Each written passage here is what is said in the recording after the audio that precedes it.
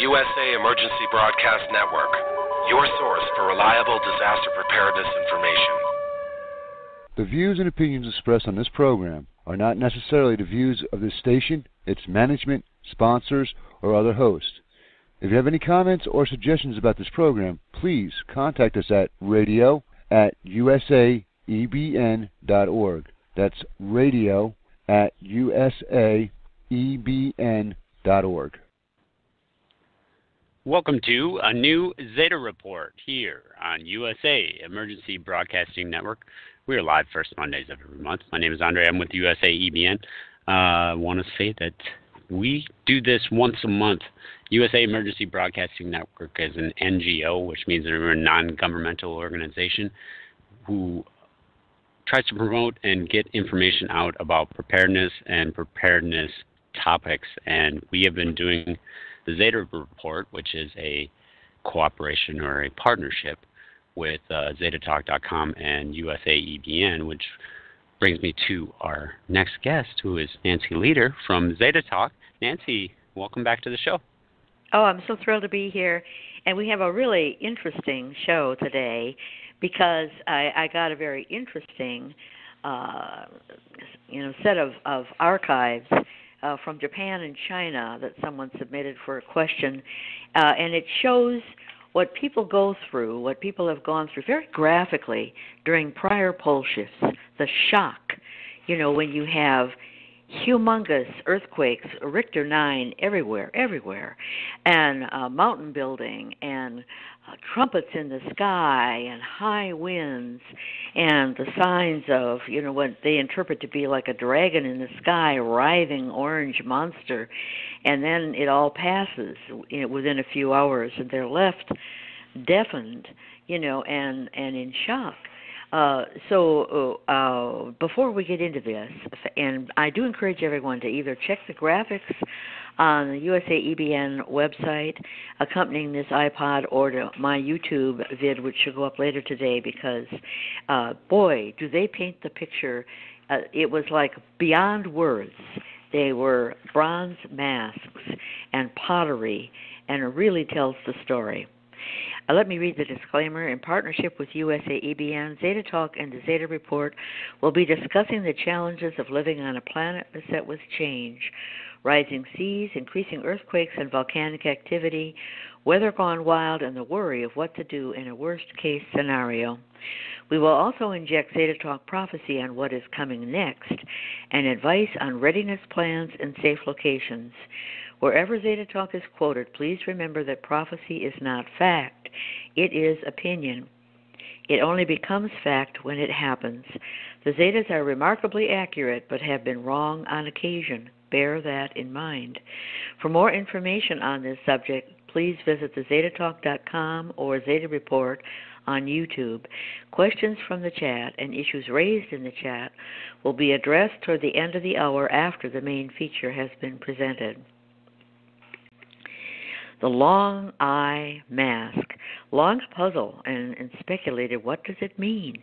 For those who are not looking at a graphic right now, it is a mask with human ears that are 4 times larger, and the ears on these and other masks that were found at the same time in China have pierced ears, in other words, holes in the ear.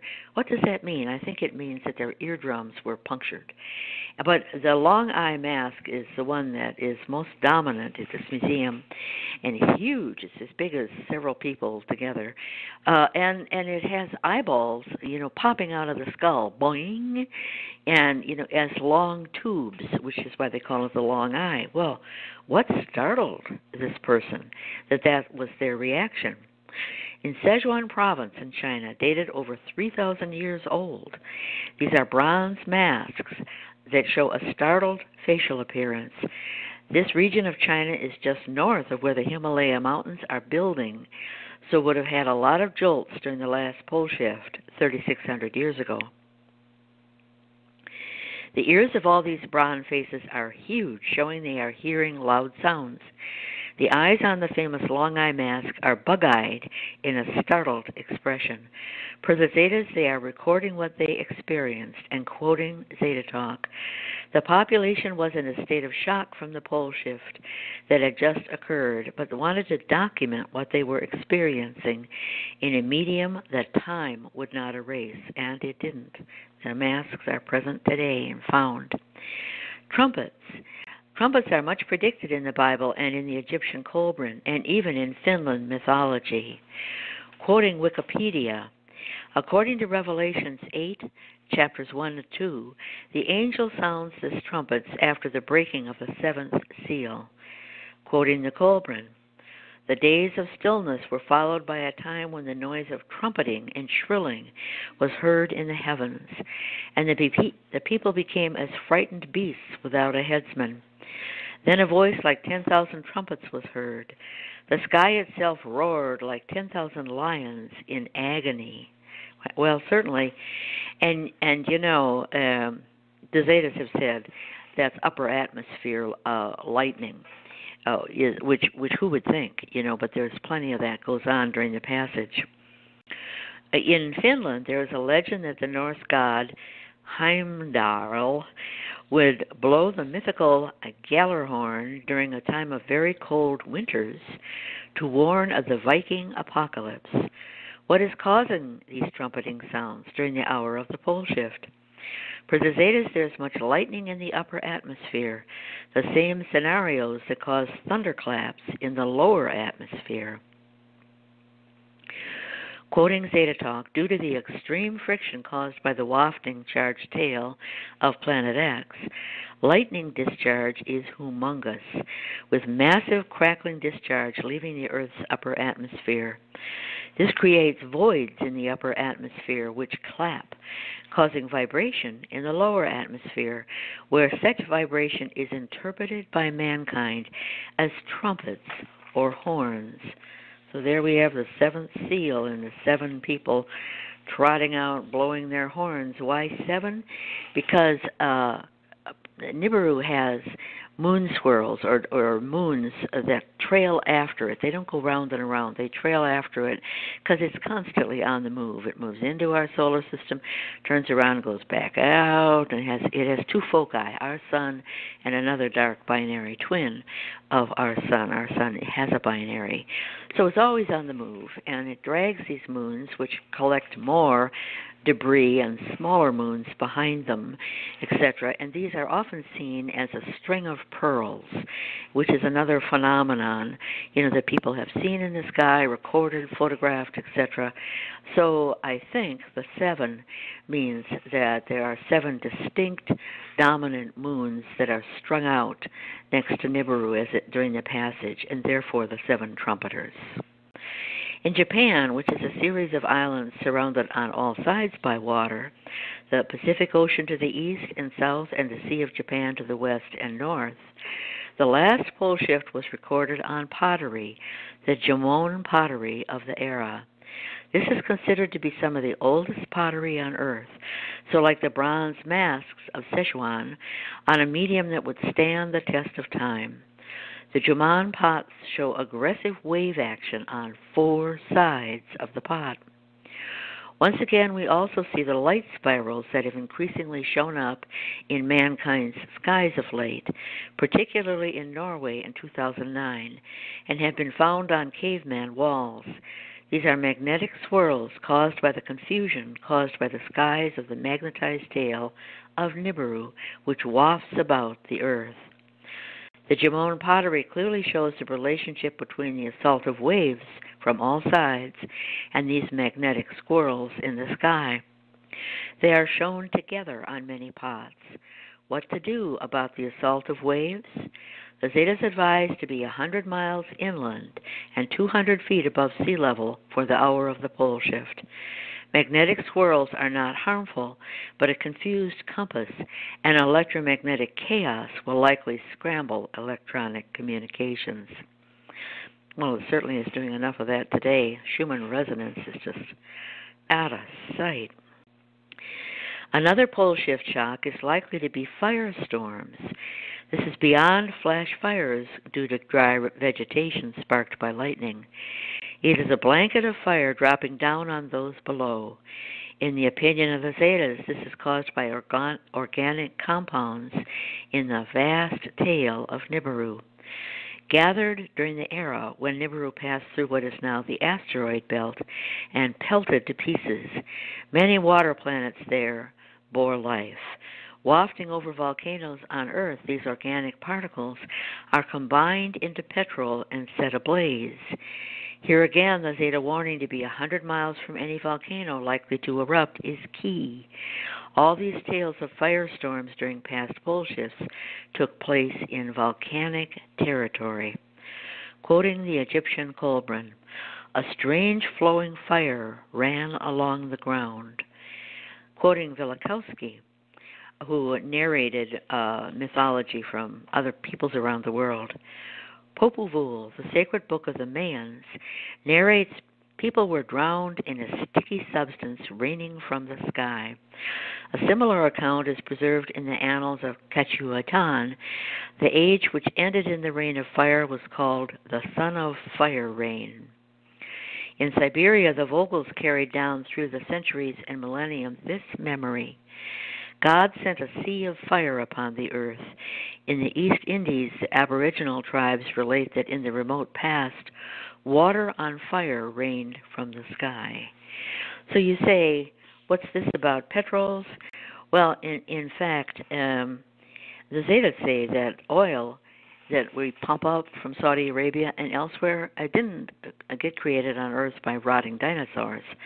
They have never been able to recreate oil from such a thing. Pressure and heat, etc. Well, no, it doesn't. In the lab, this cannot be recreated.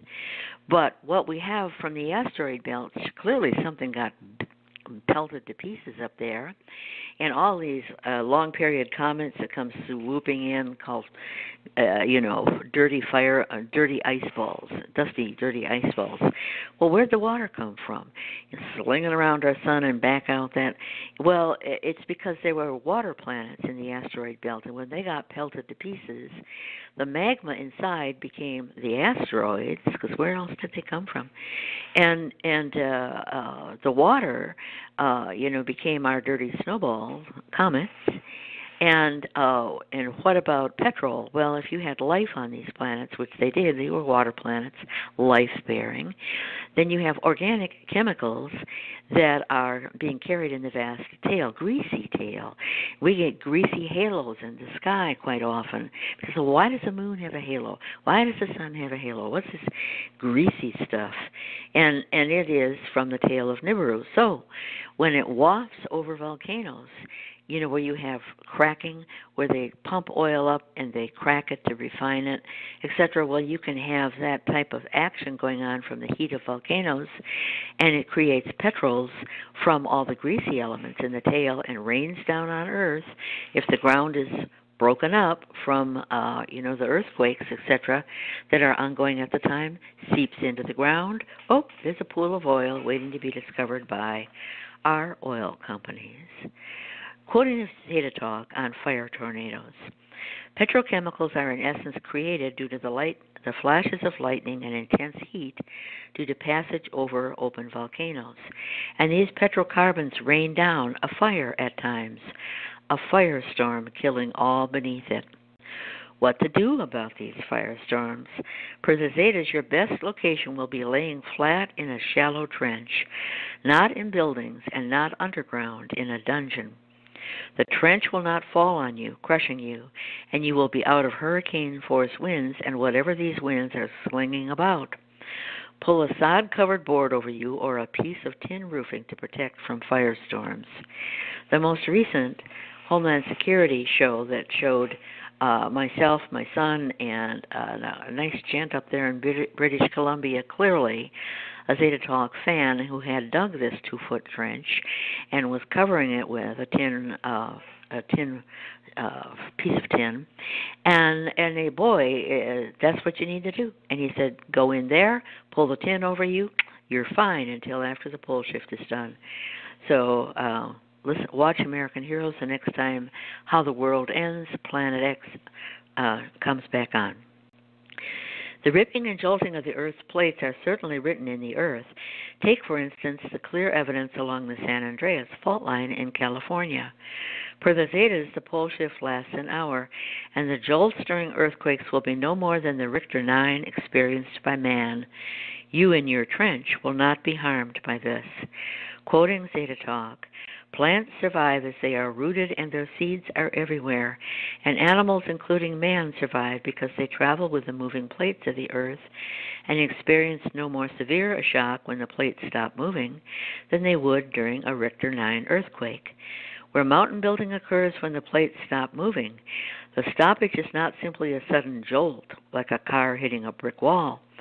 All is in motion, and the stoppage is more like a car hitting a barrier of sand-filled plastic barrels, a series of small jolts occurring in quick succession. End of the Zeta Talk quote. Then there is the shock of climate change after a crustal shift.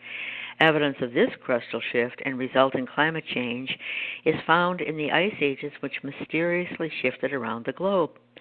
Denying that Nibiru exists, mankind struggles to explain why one part of the northern hemisphere is covered with ice, while another on the same latitude is ice-free. Of course, crustal shifts are the answer, as the surface of the globe moves to position that part of the globe to be the North Pole during each passage. Greenland was our last pole, and thus is still so laden with ice at present. Mankind is aware that at one point Wisconsin was the center, at another Scandinavia, at another Siberia, etc. For the mammoth, whose bones are found on the Wrangel Island in the Arctic Circle, the climate change must have been a shock. What the hapless humans caught in such a climate shift must have felt is unknown, as they left no record other than long eyes and punctured ears. These mammoths were herbivores, elephants, and eat massive amounts of vegetation, tons of it. Are these denying the reality of crustal shifts going to suggest that these mammoths ate snow and ice?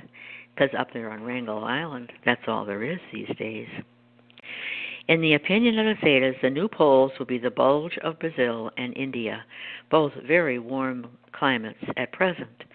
A shock awaits. In the opinion of the Zetas, this will be the strongest pole shift the Earth has experienced in the past 50,000 years.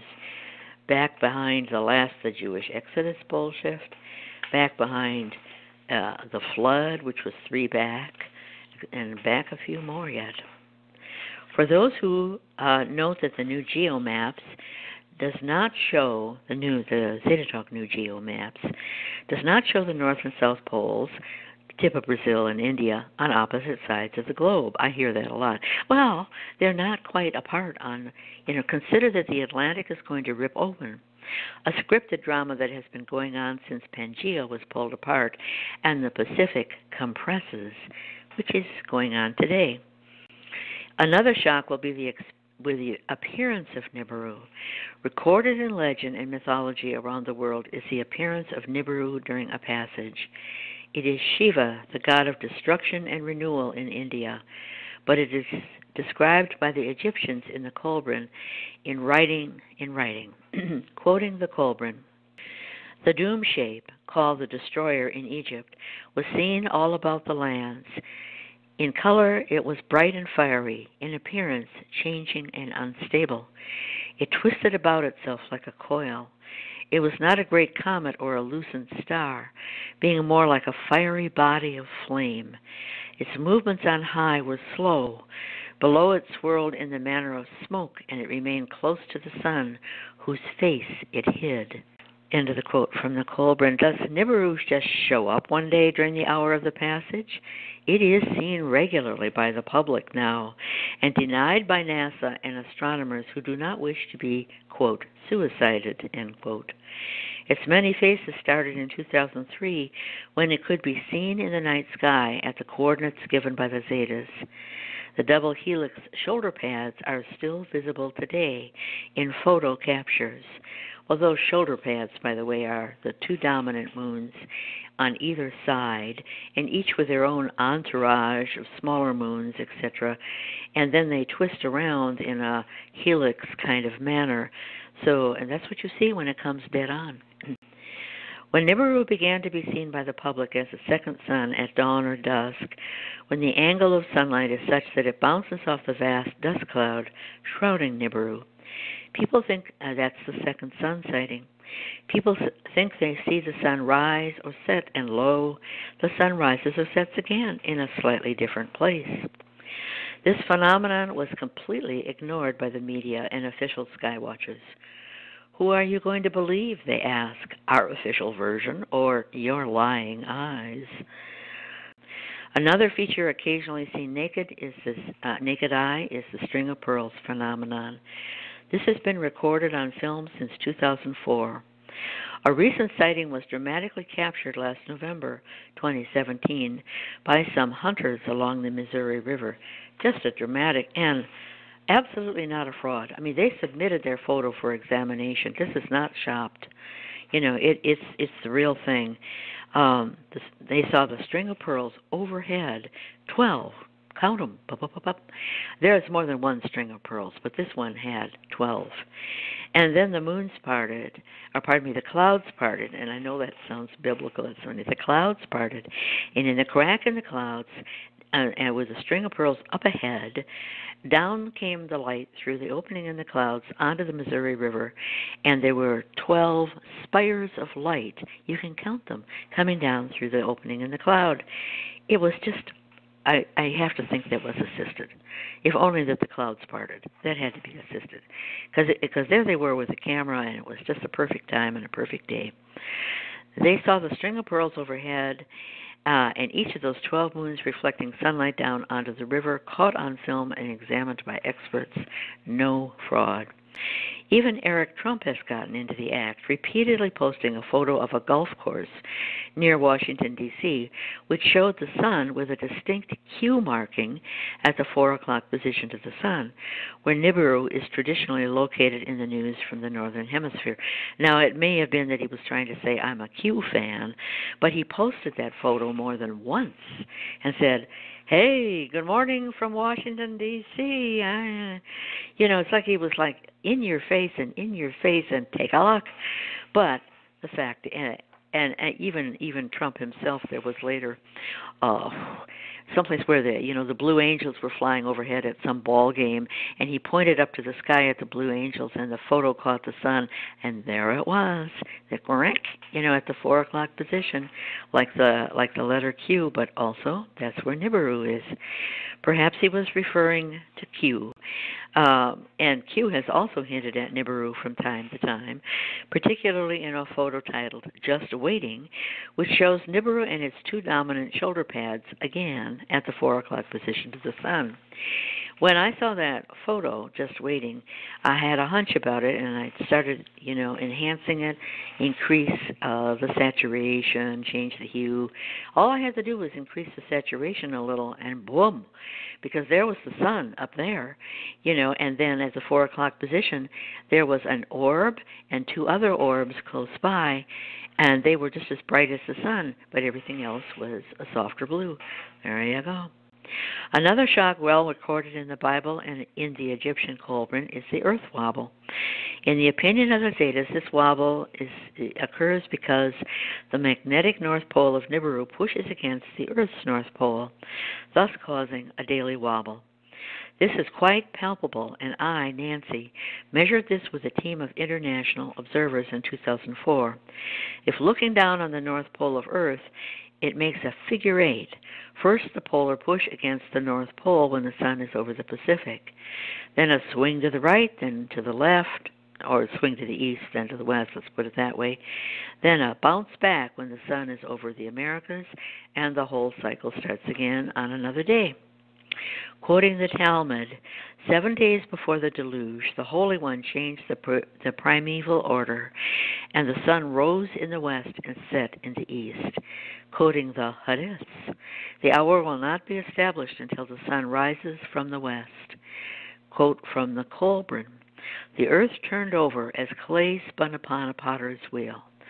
Now, what are we talking about here? We are talking about the lean into 3 days of darkness, which is known in the Bible, etc., and I think the Talmud and lots of other 3 days of darkness. Oh, well, what happens if the North Pole moves away and leans away from the big North Pole of Nibiru, which is drawing closer and closer? What if does it stop on a dime, or is there a bit of momentum here? There's momentum. And it keeps turning over until it's almost upside down, and then it rights itself over a period of 6 days. Now, for that time that it turns upside down and rights itself, 6 days or so, the rotation keeps happening. So where is the sun appearing to rise from? In the west, not the east, just because that's where the people are looking, because we're upside down, and then it rights itself. So that's what upside down for 6 days is all about. Now we recently had some of that push away, so it was very dramatic into something, not 3 days of darkness, but atypical indeed. The wobble normally is determined by the sun being out of place too far north or south, or sunrise or sunset being in the wrong place. But lately, as the wobble has gotten more pronounced, on July 24th, it caused 3 hours of darkness in the Yakutia province of Siberia at high noon. If it wasn't a full 3 hours, it was at least for some dead dark, pitch dark. And we had that happen in Alberta, Canada, a month later. So at Yakutia, this was high noon, and their normal noon was well lit. Not bright sunlight overhead because they're pretty far north, but plenty of light, not dark at all. Lots of photos. People said, "Oh, it was from." Apparently, there was a wildfire somewhere nearby. 100 miles away or several hundred miles, whatever, but it wasn't. That was not smoke darkness. That was pitch dark. Okay. The polar push occurs when the sun is high over the Pacific, just when Yakutia in the far east of Russia gets its noon sun. Pushed too far, Yakutia got no sunlight. And because the Earth continued to rotate, it affects Europe too at times. This happened again in August 17th in Alberta, Canada. Here again, when the sun is normally over the Americas, towns in central Alberta registered in the early afternoon, 1, 2, 3 o'clock or so, briefly going pitch dark like night, so they had to use headlights to drive. In the opinion of the Zetas, this was an overcompensation in the wobble. Now, what the figure 8 I described to you, over the Americas, you have a bounce back. So it comes south. But what if, they said, no, too far south. In other words, the globe, and can it move that fast? You bet it does. People have described the wobble as and they've even got it on film.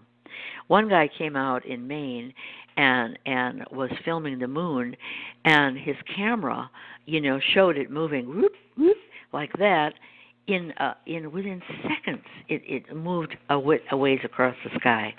I've had people tell me they laid on their backs watching the moon in the southwest and saw it go whoop across the sky. Another guy said he was standing in the shadow in New York City. It was very hot. He was waiting for a pickup, and he saw the shadow go move, several inches, just like that. It happens rapidly, which is one reason we have all these violent uptick in winds and weird weather and stuff. And it can happen that you have a dither where it goes woo, darkness in Alberta, and wow, back. Not a continuous static 3 hours, but a dither. While we are waiting for the big shocks to start, we could revisit a subject covered last month on the Zeta Report, the scripted drama. We have had a couple incidents this past month that relate. One is the North Slope quake swarms in Alaska that occurred on August 12th. This is considered a quake-free zone, not on a plate border. And the only strong quakes of record was a 5.2 in 1995. This was the strongest quake in the world on that day on August 12th. what on earth is going on in the North Slope, the most northern part of Alaska, bordering on the Arctic Ocean? I mean, it's not a plate border. There's no reason for. There is a mountain there, a mountain range there, but how did that happen? Because, you come up from the Pacific, you got stuff around, near Anchorage and then finally way up there on the North Slope, but nothing was going on in the lower ranges at all. So the Zetas point to the fact that the North Slope is on the northernmost mountain range, where in Alaska the Brooks Range and, in fact, the Continental Divide, wending its way up through North America, touches where these quakes occurred. So it is the Continental Divide end point up there, and it's the Brooks Range on the North Slope. Mountain ranges usually grow because of pressure, one plate pushing inland against another. If this were the case, given that the mountain ranges to the south of the Brooks Range would have been crumpled first during pressure from the Pacific, this seemed to be a mystery to all. For the Zetas, it was the bow stress on the North American continent, pulling one rock layer under the North Slope to the east and another rock layer to the west. This tearing apart caused the jolts, and this has happened before to the North American continent, thus the Brooks Range.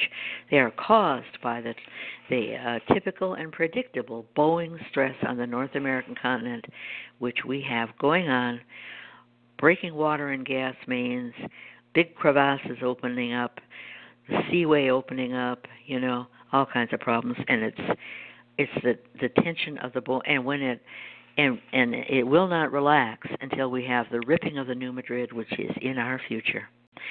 Then there was a massive and deep quake, magnitude 8.2, in Fiji on August 19th. The true magnitude is likely much stronger, but is considered stronger and deeper than any previous quake in Fiji. Since this is located on the lifting edge of the Indo-Australia plate, this is significant. It is also significant that this follows only by a day or so, the wobble turning day into night in Alberta. This wobble, it may happen quickly, but it's hard on the earth plates. They jerk around, and then you have quakes. The next scripted incident was the Genoa bridge collapse. The Morandi Bridge in Genoa suddenly dropped its midsection on August 14th, after being in place for 50 years without incident. Where the bridge designers are being excoriated and demonized in the media, for the Zetas there is an obvious reason. Check the plate and fault lines there, which riddle the area. The plate border between the African plate and the Great Eurasian plate is more or less a straight line through the Mediterranean, but at Italy, it pokes up along the east side of Italy to form the Adria microplate. The border of this Adria microplate runs right down the center of Italy and lobs over to be above Genoa. As the Africa plate rolls, Genoa is pulled apart. Quoting Zeta Talk, the Adria microplate to the north of Genoa pulls in one direction, while the Eurasia plate to the south of Genoa pulls in another. Mankind smugly builds his infrastructure, assuming that the earth plates and rock strata layers will remain in place, and expresses shock when the history written in the geography of the earth reopens in yet another chapter. More to come as the African plate roll progresses. End of the Zeta quote. They always lecture mankind. Tut, tut, tut. Not a flat earth. No, no. Okay, then on August 21st, I know. Then on August 21st, Venezuela was hit with another 7.3, right along the plate border between the South America plate and the Caribbean plate. Nearby is Trinidad, which is being ripped apart by the plate movements as South America moves west and the Caribbean is pushed down and under the South American plate. Then on August 24th, the South America roll struck again with a 7.1 quake along the Peru-Brazilian border, right where the Andes is building. As South America rolls its top part to the west, the entire west coast of South America is pushed over the Pacific and Nazca plates. Thus, the subduction under the Andes occurs. And that's the end of my prepared lecture points. The scripted drama, is essentially the 7 of 10 plate movements that the Zetas predicted, and we were pretty well done in Indonesia, pretty well pushed down, and everybody got out of the way, and all the seawater incursions, people got relocated or whatever, and they kept saying, it's just rain, which it wasn't, with seawater coming in and well documented. And then we have the South America roll, which is not yet done, but it's they wouldn't even give recent percentages because they said it's going to move so fast. Nancy wouldn't even be able to get it out in print before it's changing already. Africa roll has a way to go because they predicted the Sinai would move by 125 miles. It would be further wide. The straits there would be wider. In Sinai, it's going to be another 50 miles. Because the Red Sea is pulling open, etc. And so there's a long way to go on African roll because I'm sure we'll hear about that in print. Oh my, the Sinai is where is it? And we haven't heard that yet, so I don't think it's rolled where it's going to go. Now we wrap around to the New Madrid, and that's the biggie, and that's going to be humongous for the U.S. They said the Zetas, in the opinion of the Zetas, the bridges going across the Mississippi will almost to a one rip, the way the I-35 bridge ripped in Minnesota and dropped, several years ago. That was in the headwaters of the Mississippi, but all the way down. Starting closer to the Gulf and coming up. And the New Madrid it has a sister fault, the East Coast fault that runs up Savannah, Charlotte, along the East Coast up into Rang the Bells in Boston. And it also runs up under Chicago and over under the Seaway through Ohio, etc. It's going to be very messy. A lot of cities will crumble because they were never built with earthquakes in mind, and that's in our future. And that's it, Andre. You want to chirp in with anything? I'm sure you're dying to say something. Not dying per se, not today. Yeah. I do want to say that there has been, you talked about trumpets in the talk today, and then that sound showing up as a sign of activity in the upper atmosphere. But I also know that the Zetas have stated in the past that some of that screeching and trumpet sounds could be coming from the ground as well, and there was some of that being reported along the New Madrid, just off the New Madrid, in Alabama recently. Did you think that made No, I didn't. Yeah, that is true, and booms, I think, have been around for years. Booms. And they said that it's land heaving and dropping, and when it drops, it creates a void. And anytime you have a void, the air masses come together and clap, and boom, it's like a thunderclap, So yes, we get plenty of and vibrating. The trumpets of Kiev, the horns of Belarus, Tampa Bay howl, Saskatchewan screeching. That it's vibrating water masses, caused by earth under tension, and literally vibrating. And then once it vibrates the water, well, that's a musical instrument. You have a glass of water filled half, and you touch it with a spoon or something, and say boom, boom, boom, boom. You can play music on water glasses. So yes, water bodies can vibrate, and in some places it's music, in some places it's noise. So there's all those reasons for noises closer to Earth. Yes. Right.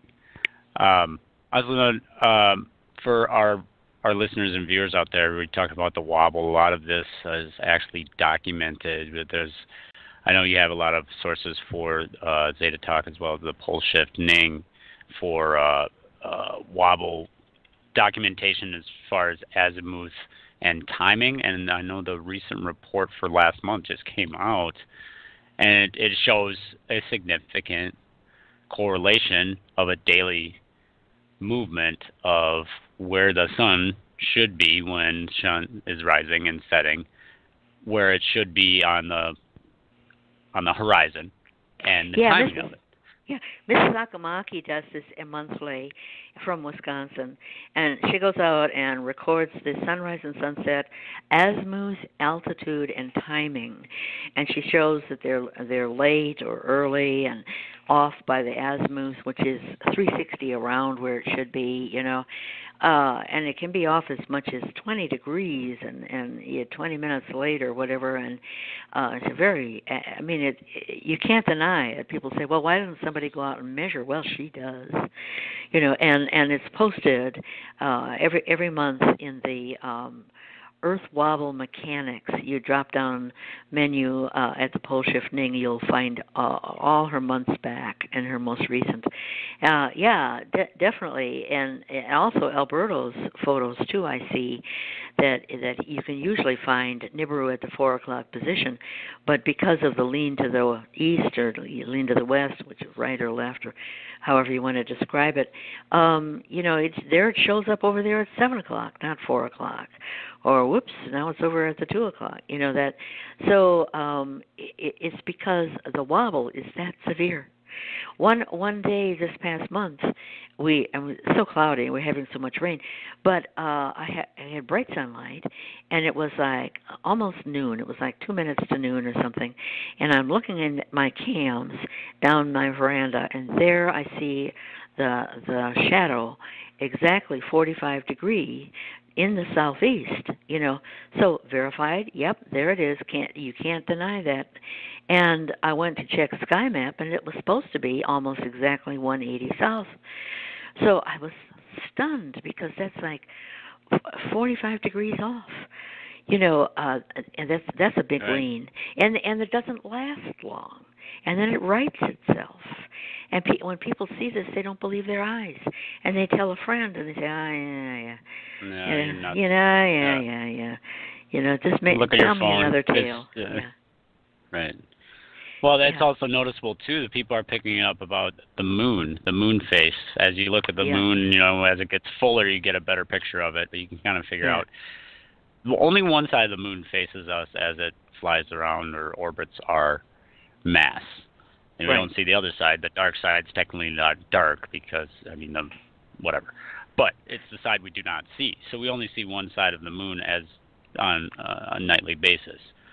Some folks out there have noticed, and a lot have been documenting this, on 90 degrees, sometimes even larger rotation of the moon face. The particular crater is at the wrong spot, even according to Sky Map, because it changes throughout the season as our normal tilt.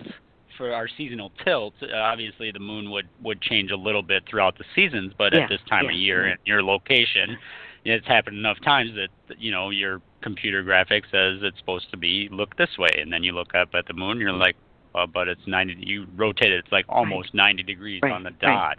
Right. This was well documented, actually, way back in 2004, 5, 6, etc., by a bunch of people. And what it amounts to, and the Zetas wrote a piece about it in 2004, the moon's orbit is more tilted. It's normally tilted 5 degrees off of our ecliptic, off of our equator or center, 5 degrees only, so that you see a slight movement in the face of the moon, during the day or during the 24 hours, but 5 degrees, right? Well, it's got a more extreme orbit, and it's trying to evade the onslaught of particle flows that come from Nibiru. And it does this. It's not leaving the Earth, and it won't leave the Earth, no matter how traumatic the pole shift or the passage is. What it's doing is creating a more extreme orbit, so way up, way down. At the full and new moon, it is about where it should be. But between those points, it is too far up, too far down, right? And what it really is, it's not that it's rotating. It's that your view, your angle of view has changed, thus that you're looking up at it, and so you're seeing a different... like if I'm looking at Andre's face and I fall to the floor and I look at his face, it'll seem that his chin is more prominent and skewed to the left or something like that, So my view is skewed, but the moon is really facing us as it always has. So it's actually, if you check where the moon is in the sky as to where it should be, you'll get your answer. You'll say, "Oh, wait, Right. it's way too high, or it's way too low." Yeah, you know, see, that's the thing. That's bring on more research where you look, well, it's not even the right spot either. Right, and that's at the right key. Time. That's the key. Yeah. And it is, I'm sure, getting more extreme as it can all the time, and that's why people are noticing it more. Well, that's good. And the answer has been in Zeta Talk since 2004. I do get this on email. I do get this from people. Oh, look. And I say, here's the link.